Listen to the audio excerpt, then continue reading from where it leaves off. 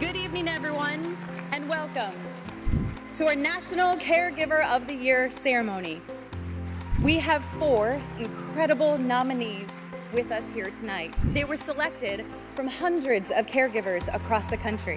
We are so excited to find out who will be the recipient of our John Doc Langley Caregiver of the Year Award.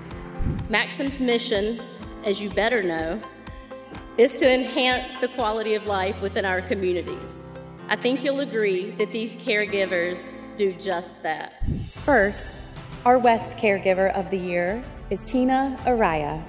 Tina's decades of nursing experience and knowledge shine through in every patient interaction. She is valued as an extremely hard worker, helping her patients to have the best possible outcomes.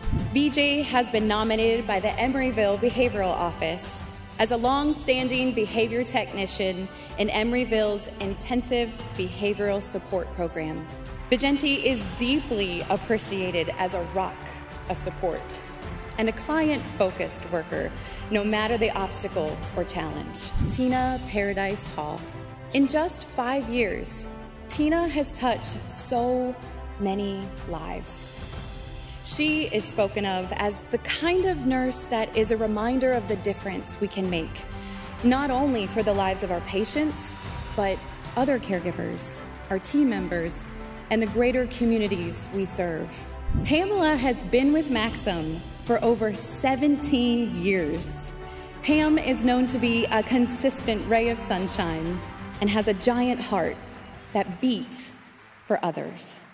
Maxim's National Caregiver of the Year from the South region is Tina Paradise Hall.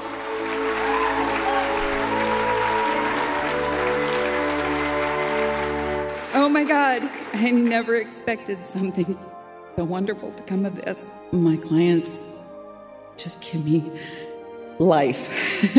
Where in the world can you do a job that you love so much?